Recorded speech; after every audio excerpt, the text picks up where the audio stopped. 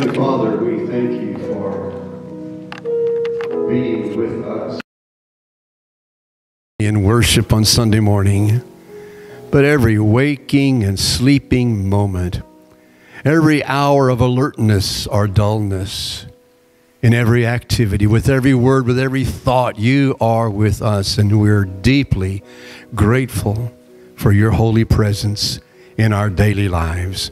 Thank you, Lord, for coming to earth just for us. These things we pray in Jesus' name. Amen. Good morning.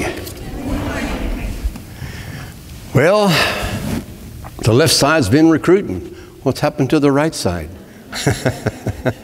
We're glad to see all of you. Good to see you. How about the weather? Nothing we can do about it, so we might as well enjoy it. Amen? Yeah, that's good. We're glad to see you. It's good to welcome Pat Schoner back. Pat has her alternate home in Michigan, and her real home is here in Victoria. And I hope your folks in Michigan are not listening this morning. Or maybe you want to call their attention to it. But we're glad to have you back, Pat. Good to see you. There are several announcements to make. I first want to say to Kelly, on Kelly's behalf, all of the shoe boxes were filled, signed, sealed, and delivered and paid for. They're all gone. 50 boxes from this congregation. Can we work for 75 next year? Just having a goal. You know, we don't want to do make it so unrealistic, but you know, another 25 boxes is not hard to do. So we'll just look at doing that. We're thank you. Kelly has spearheaded this project for several years, and we're grateful for her leadership in this. It's been a real blessing, and you are a real blessing to others. Just as an example, the tie I'm wearing this morning is what's called a Save the Children tie. It was designed by Julie, who was, I think she was 12 years old at the time. Yes, she was 12 years old. And all the proceeds from this tie, this has been many years back, went to the Save the Children Fund. Children. The Bible tells us to bring up our children in the discipline and the instruction of the Lord, over in Ephesians. And that's what we're trying to do with these projects. And I think Kelly's got some other things in mind for us too. So we'll just keep attentive. The poinsettias, it's time for the year. If you'll notice, the poinsettia tree is devoid of poinsettias at the moment. The poinsettias will be delivered on December 6th. And you can sign up for them out in the foyer.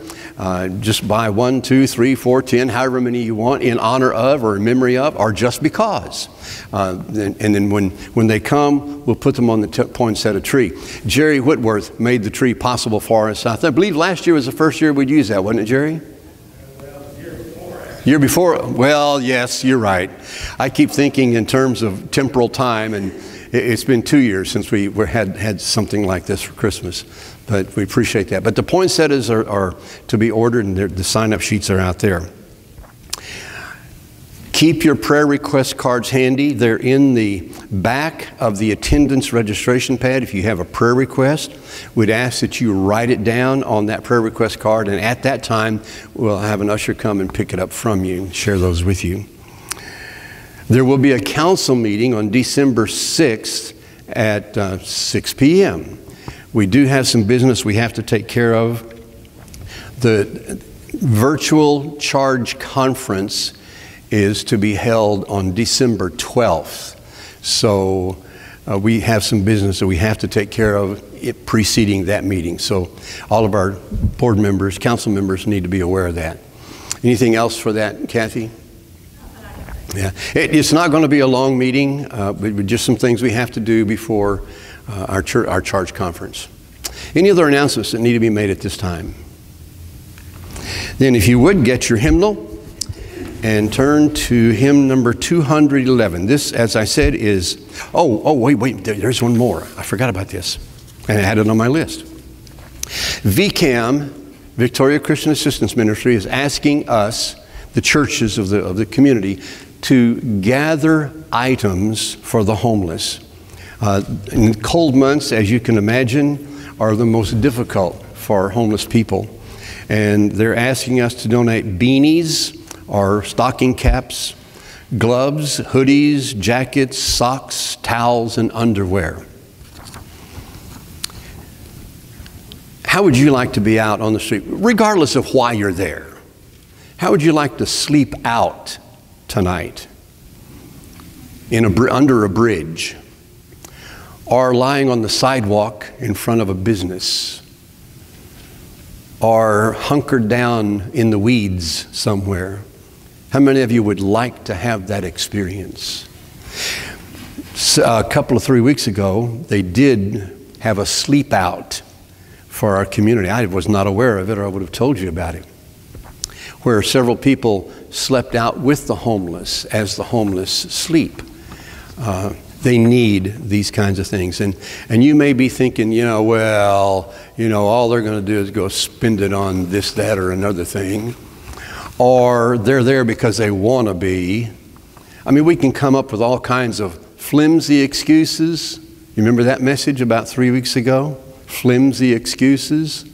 We can come up with all kinds of excuses why we don't want to give, but they're human beings created by and loved by the same God who created you and loves you. So look for beanies and towels and washcloths. Well, no washcloths, towels. What all did I say? Gloves, beanies, hoodies, jackets, socks, towels, and underwear. I'll leave this out on the foyer so you can find it. Would you get your hymnal? 211.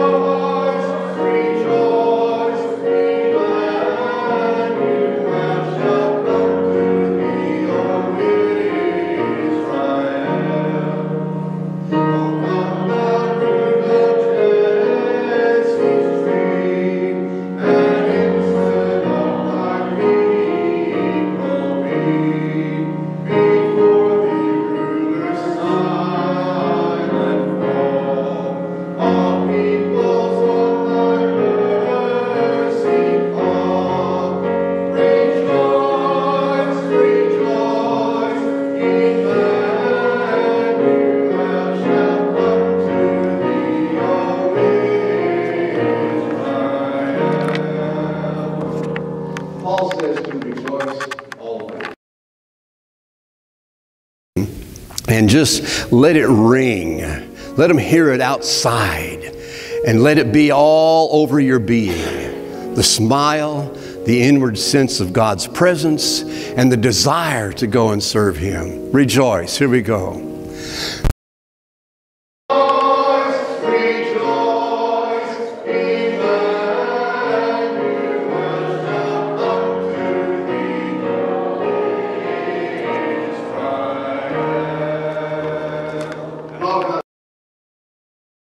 would you remain standing and join with us as we share the words, and the thoughts, the ideals, and the traditions of the Apostles' Creed. I believe in God the Father Almighty, maker of heaven and earth, and in Jesus Christ, his only Son, our Lord, who was conceived by the Holy Spirit, born of the Virgin Mary, suffered under Pontius Pilate, was crucified, dead, and buried. The third day he rose from the dead. He ascended into heaven and sitteth at the right hand of God the Father Almighty. From thence he shall come to judge the quick and the dead. I believe in the Holy Spirit, the Holy Catholic Church, the communion of saints, the forgiveness of sins, the resurrection of the body, and the life everlasting. Amen. Please be seated. Would you get the little black hymnal that you were handed? We will be singing each verse on the Sunday of Advent that the verse speaks. Today we will sing only the first. Next Sunday we'll sing the first and second, and so forth. And so we will just remain seated, but please do share that song.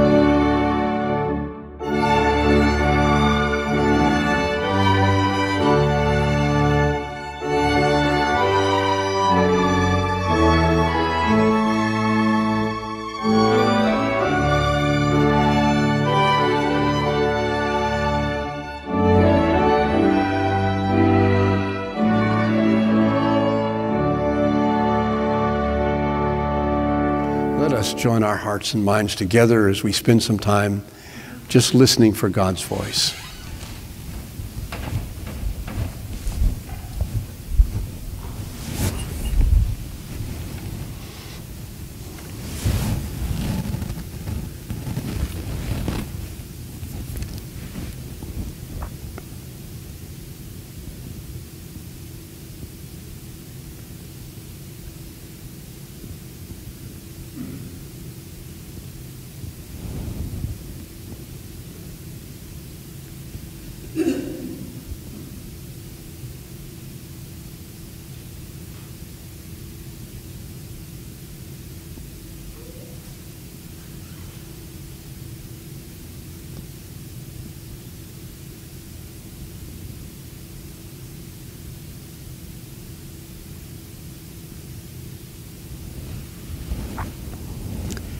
Heavenly Father, we have come together this morning to praise you, to give you thanks, to honor your holy presence. We are deeply grateful, O God, for the many times that you have blessed our lives in so many different ways. We come because we love you and desire with our whole heart to serve you. Father, we've come too to lift up friends and neighbors, family members and acquaintances, and even total strangers and even our enemies in prayer. We ask, O God, that these whom we have called before your throne of grace this morning may receive the gift of your grace of healing. Healing of spirit, of soul, and of body. Father, we just ask that you spread your arms over these, our friends and family members. We also pray, Father, that enemies may be enemies no more. That your peace will inhabit the hearts and minds of folks who are estranged with one another, who maybe even find themselves enemies of each other. We ask your blessing for all who need the touch of your hand. We give you thanks, O God, once again, for your love, your mercy, your grace extended to us in Jesus Christ.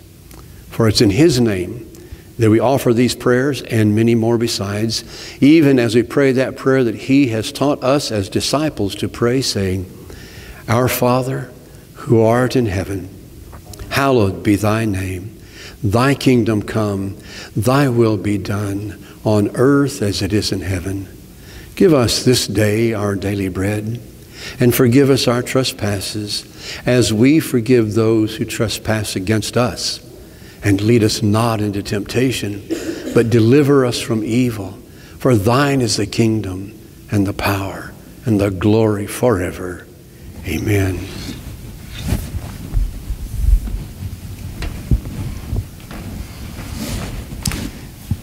Our hymn before the word is What Child Is This? Number 219. Let's stand together as we sing this great hymn of Christmas. Thank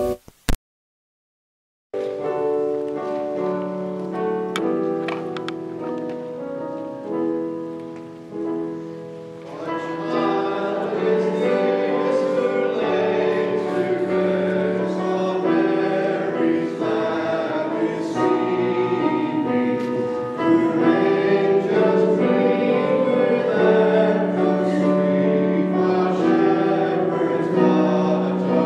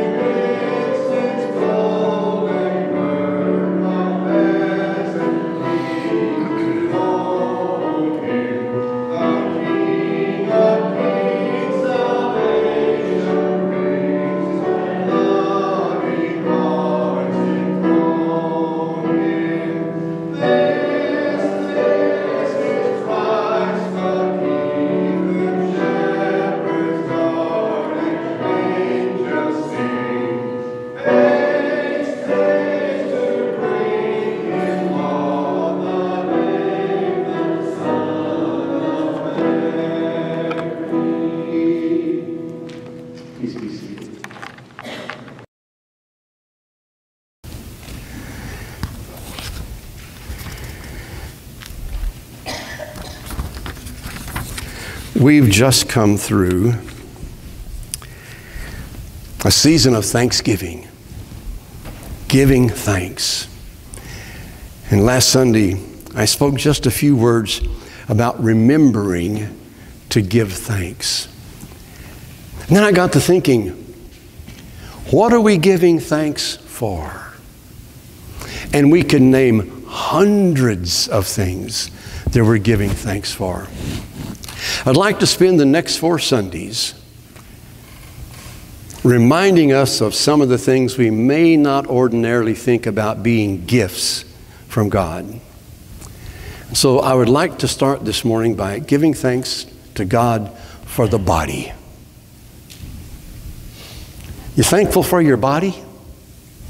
Let me share with you my favorite psalm, from my favorite psalm, Psalm 139, beginning in verse 14. The psalmist says, I will give thanks to thee, for I am fearfully and wonderfully made. Wonderful are thy works, and my soul knows it very well.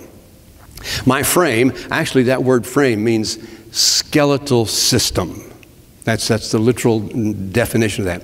My frame was not hidden from thee when I was made in secret and skillfully wrought in the depths of the earth. Thine eyes have seen my unformed substance.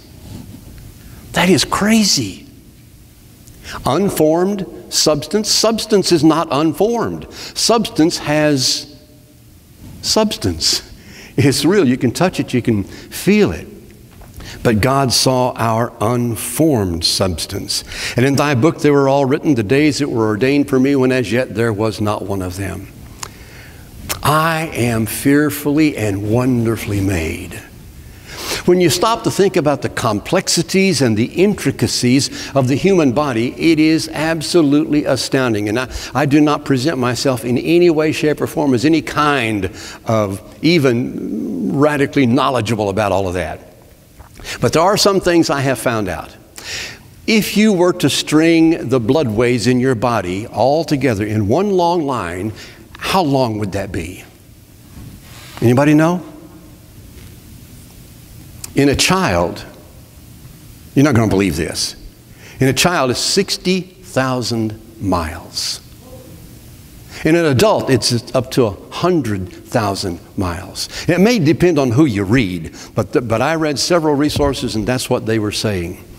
60 to 100,000 miles of bloodways in our human body. Think about the human eye for a moment. We're not going to go into the biology of the human eye, but you know how many muscles are in the human eye? Make it go up and down, eyeball and back, side to side and round. 6. It only takes 6 muscles to move the eyeball in those directions, and 1 muscle to hold the eyelid intact. The heart, if we take the heart beating at a rate of 72 times a minute, that's about 135,000 beats in a day's time. Over a life of 70 years, it's over 2 billion times. The most efficient, the most effective pump in the world. Truly, we are fearfully and wonderfully made. And the psalmist says, my soul knows it very well that your works are wonderful. Have you stopped to give God thanks for your body and how it functions and how it operates? Okay. Not every body functions in the same way. Things happen to us. They happen to us physically. They happen to us emotionally. They even happen to us spiritually. And our bodies are not the same. We just have to recognize that, realize that, and celebrate that. For we are indeed fearfully and wonderfully made. Does that get you excited? Does that kind of grab you, the way God put us together? I hope it does. But there is another body that I really want to talk to you about. I want you to celebrate your human body. I really do. It's a great gift from God. But I also want you to realize and recognize the body of Christ on earth. Do you give thanks for any other part of the body besides John Wesley United Methodist Church? Do you pray for any other part of the body besides John Wesley United Methodist Church? And I pray that you don't have to answer that. And I'm just asking us, do we consider the body? When we celebrate Holy Communion, one of the things that we're asked to do is to consider the body. Not only the body of Jesus Christ, but the body of Christ here on earth. That's the bread that is broken so we can be the body of Christ. Over in Colossians chapter 1, beginning in verse 24, we find these words.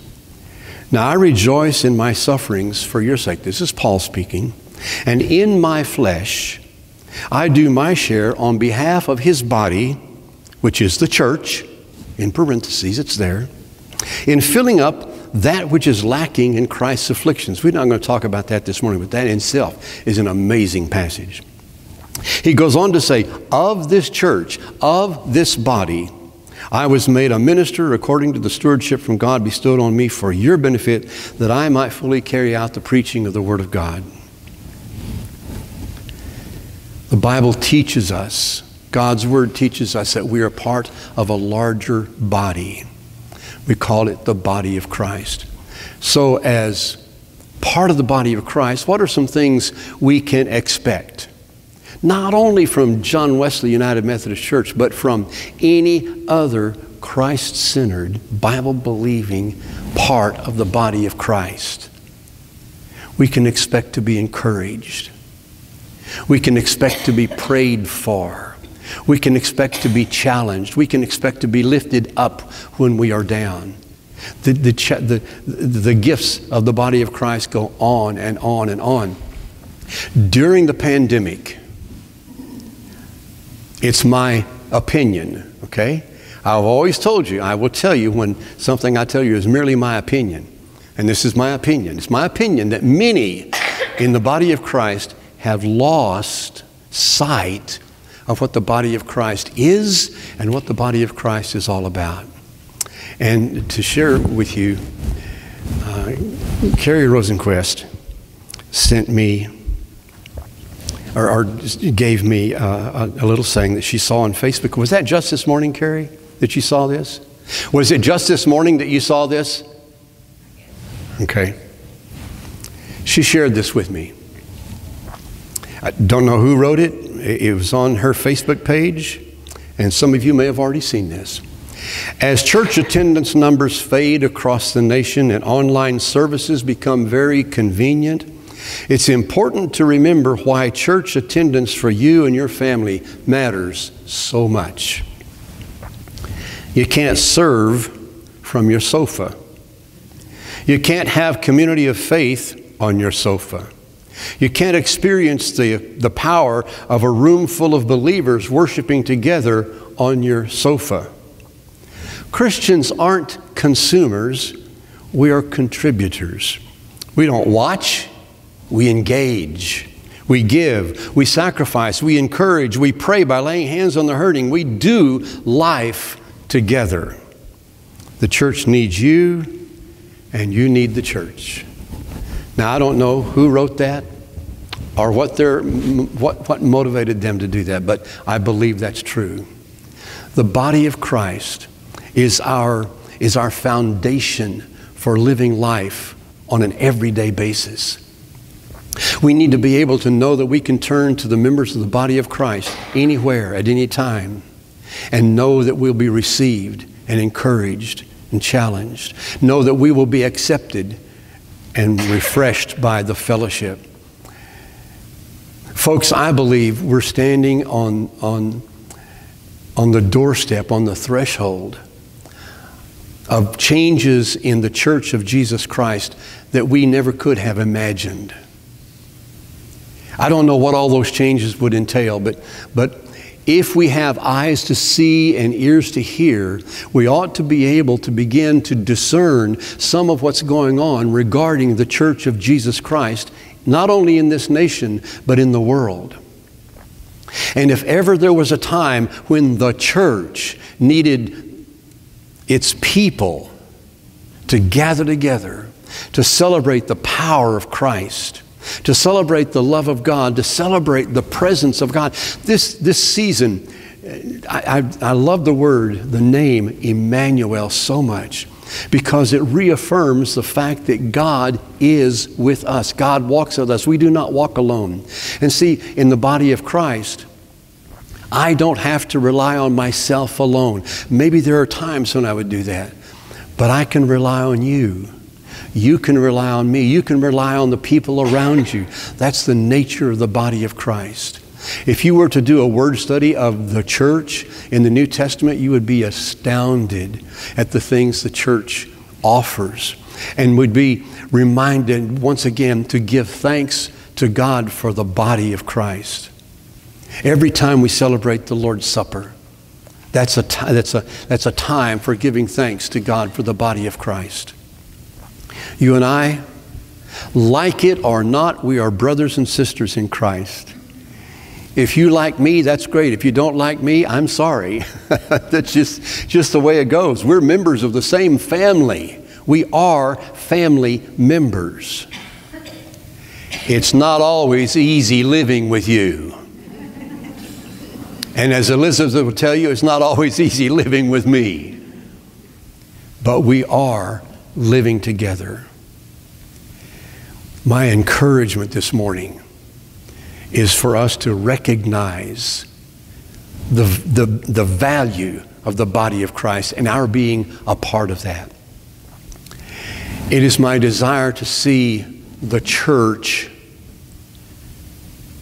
begin to act like the church. And I'm not talking about one congregation or one denomination. I'm talking about the church.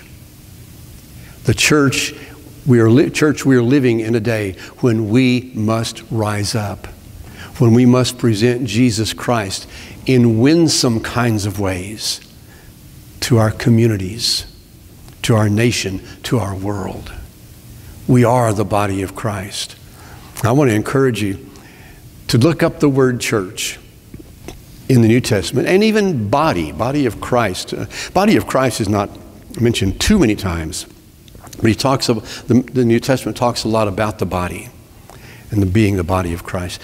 Do that study and see what you and I are a part of. We're part of something bigger than we are. Even as our physical bodies have been fearfully and wonderfully made, Jesus told his disciples, when he said, asked the disciples, who do people say that I am? And they told him, she said, well, some say Elijah, some say a prophet, some say John the Baptist, some say different things. And then Jesus said, who do you say that I am? Peter rises up and says, you are the Christ, the Son of the living God. And Jesus says, blessed are you, Simon Bar-Jonah, for flesh and blood did not reveal this to you, but my Father who is in heaven. And upon the rock of this confession, I will build what? What? My church. If we will ever get past the idea of believing that this is my church, this is our church, and realize that it is not yours or mine in that sense, it is formed, it is ordained, it is empowered, it is challenged, it is called by Jesus the Christ to be the church in the world. Why do you think Jesus is building the church, began the building and is continuing today? Because we have a message. Wait, Rose was just waving. That's okay. Jesus has a message for us to get out into the world. That's what the church is about. Proclaiming the gospel of Jesus Christ. That's your task. And I'll leave it at that. It's my task too, but so often we expect the pastor, the preacher, the paid person to do all of that work. It's not my job. That's your job. My job is to encourage you. And you can look at that in any kind of way you want. To be and challenge you to be the church. You can be the church out there. It's not hard. And after the first of the year, we're going to start a one night a month, Sunday evening, get together for prayer time. I'll bring a short teaching. And one of the short teachings I want to bring is how to share our faith. How do I do that? Do I go around with my Bible up in my hand? Well, anyway, we're going to get into some of that. It's a very easy thing, really, as a matter of fact. We're the church. So let's go out there and be the church. Amen. Anybody got anything to say? Yes, Carol. Jesus built the church, but Jewish people had synagogues and temples. How did he come up with the word church? The question is, how did they come up with the word church? Actually, the word church in the New Testament is a word called ecclesia, which technically means assembly. I have to tell you, the word church comes from the German Kirche, which means church. Now, I have to plead ignorance on how that word church came up. But in the New Testament, the word that is translated church is that word ecclesia, which means assembly. And in the original Greek culture, it was the assembly of the elders, those who made decisions, those who passed judgments. So that's a thumbnail. I'll have to do a little more work on the word church because it escapes my memory about that. I just know what I've told you. Okay? Thank you. Thank you. Anybody else? You got anything to say, to share, to ask, to observe, to give for the body information? Don't be bashful. It's a good time to do that. Yes, Pat. When I was a teen and went to camp, our counselor told us to think of our body as the church and each one of us as a minister. Okay, that's a good word. Pat says when she went to church camp as a teen, the counselors would tell them to think of their body as the church. And what Paul says in 1 Corinthians is that, in 1 Corinthians 6, he says, do you not know your body is the temple of the Holy Spirit who has been given to you? And so therefore glorify Christ in your body. So residing within us, who call ourselves Christians, who have accepted, recognized, affirmed, and accepted Jesus as Savior and Lord, not only personally but for the world as well, residing in us is the very Spirit of the living God. That's part of how we share our faith, by the energizing, by the empowering, by the inspiration, by the leading of the Holy Spirit. So it's a good word. And he also says individually we are all members of the same body and members of one another. Boy, the relationship that the Bible outlines for us as the church is incredible if we would just open ourselves to it. Anyone else? Yes, Bob. Nearly forgot. Yesterday, we grew up with me for 63 years. I think that's a blessing. Yesterday, Patsy was married 63 years? 63. I wonder how many Bob's been married.